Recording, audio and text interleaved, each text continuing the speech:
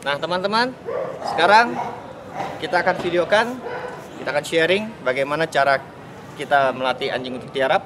Sama dengan video sebelumnya, untuk sit stay-nya itu tadi, kita selalu mengajarkan anjing untuk tiarap dahulu. Berapa lama dia bisa tiarap, berapa jauh dia bisa ditinggal, dan bisa gak dia diganggu. Distraction fast kita bilang ya. Nanti akan saya jelaskan di video yang lainnya mengenai learning fast, practice fast, dan distraction fast. Nah yang video kali ini kita hanya menggambarkan, mencoba men-sharing 2 step awal bagaimana melatih anjing untuk stay. Nah sekarang kita lihat anjing ini dari posisi duduk, handler akan memberikan perintah untuk tiarap. Begitu dia tiarap, kita berikan reward dulu dengan assurance encouragement signal, yaitu good. Lalu handler tetap berada di tempatnya, dengan berdiri juga tidak apa-apa. Karena kalau anjing sudah paham dengan tiarap, maka anjing akan tetap tiarap. Tapi memang jika anjing belum begitu paham dengan tiarap itu, mungkin dia akan tetap mengejar tangan. Nah ini kita bilang handlernya yang harus bisa menganalisa. Nah ini diberikan lagi encouragement signal, good. Lalu diberikan encouragement signal lagi, good lagi. Dan terakhir diberikan yang namanya release signal. Jadi sangat penting ya teman-teman. Release signal ini sangat penting. Jadi release signal ini benar-benar membuat anjing benar-benar happy bahwa oh ya, saya telah melakukan perintah ini dengan baik dan benar. Lalu sekarang tiba waktunya untuk saya mendapatkan big reward. Nah kita lihat sekali lagi di mana handler akan memerintahkan anjing untuk tiarap. Dan diberikan reward dengan signal good. Bukan signal rilis ya, tetap signal good dulu karena kita ingin anjing tetap berada pada posisinya. Lalu diberikan signal good lagi.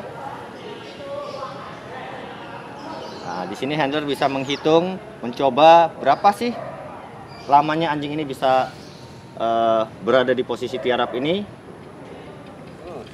Perlu diingat jika teman-teman melatih seperti ini dan anjing bangun, jangan berikan perintah tiarapnya lagi, tapi ulang lagi perintah keluar lagi dari posisi tiarap, ditiarapkan lagi dan dimulai lagi dari awal.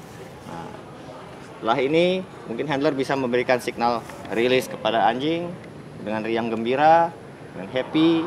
Jadi antara handler dengan anjing terjadi suatu komunikasi yang baik, ya. Jadi sangat mudah untuk melatih stay seperti ini, dan perlu diingat, tidak perlu mengajarkan stay ini dengan satu sesi lalu ditinggal secara jauh, terlalu lama, diganggu, semua ada prosesnya. Nah sekarang kita lihat bagaimana kita mulai meninggalkan anjing. Selalu sama, dimulai dari satu langkah kecil dahulu.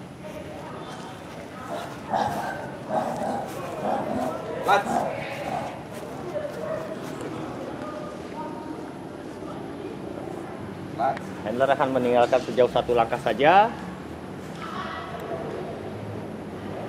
Dan tidak perlu terlalu lama untuk kembali kepada dia. Nah jika terjadi seperti ini, anjing mencium-cium, biarkan saja selama dia tidak keluar dari posisinya. Karena yang kita latih ini adalah dasar kepatuhan, ya, bukan untuk kompetisi.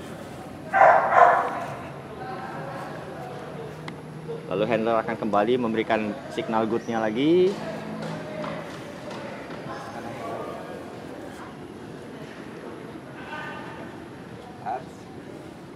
Dan yang terakhir, handler akan memberikan signal rilis.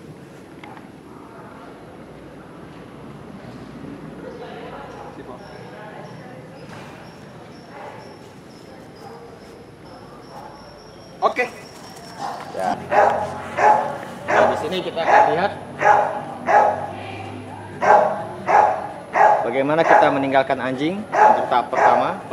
Mungkin handler akan meninggalkan sejauh 2 langkah, 3 langkah, 10 langkah.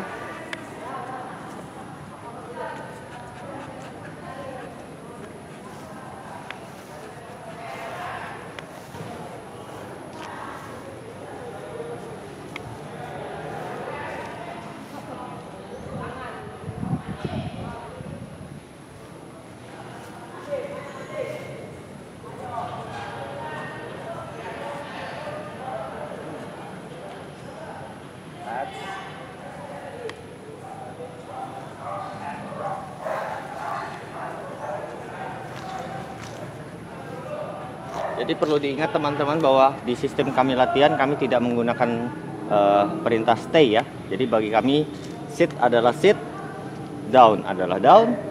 Jadi tidak ada suatu tambahan perintah berupa sit, stay, down, stay.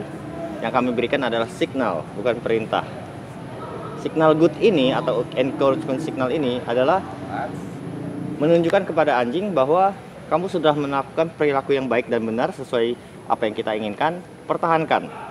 Nah, setelah kamu pertahankan, kami akan memberikan reward atau memberikan perintah yang lain dan nanti tetap diakhiri oleh dengan release signal. Nah, dari posisi seperti ini handler bisa memberikan signal untuk release. Dan perlu diingat tidak perlu terlalu lama, tidak perlu terlalu jauh. Nah, berapa jauh anjing bisa ditinggal, berapa lama anjing bisa ditinggal, itu semua kita tidak bisa menjadi suatu yang baku, yang pasti, yang harus bahwa dalam 2 kali sesi latihan sudah bisa ditinggal sejauh 100 meter ya. Jadi ini semua kembali lagi kepada handlernya.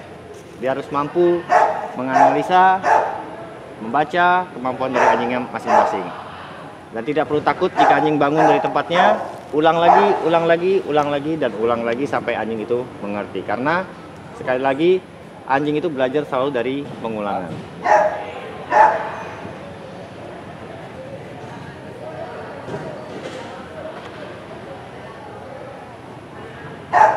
Dan saran yang terbaik bagi teman-teman adalah lakukanlah rutinitas ini di suatu tempat yang tidak terlalu terbuka, di mana kita menghindari jika anjing kabur ke jalanan atau mengejar orang, mengejar binatang lain. Nah, jika kita tidak punya tempat yang kita bilang tertutup, kita boleh melatih seperti ini, tapi ingat selalu menggunakan tali yang lebih panjang. Ya, just in case anjing melarikan diri, anjing mengejar orang, karena dengan adanya tali kita bisa meminimalisir gerak dari dia untuk melarikan diri. Nah, di posisi seperti ini yang kita lihat di video kali ini adalah mungkin sejauh 20 meter, 20 langkah. Nah, kita tunggu mungkin sampai 5 detik, kita berikan release signal dengan riang dan gembira. Jadi tidak perlu terlalu lama dan tidak perlu terlalu jauh. Ya teman-teman, itu tadi video yang kita buat mengenai bagaimana kita melatih anjing untuk duduk, tinggal, tiarap, tinggal ya. Jadi perlu diingat teman-teman, jangan buru-buru, sabar. Kalau emang anjingnya bangun atau tidak mentaati perintah yang kita berikan, ulang lagi ya.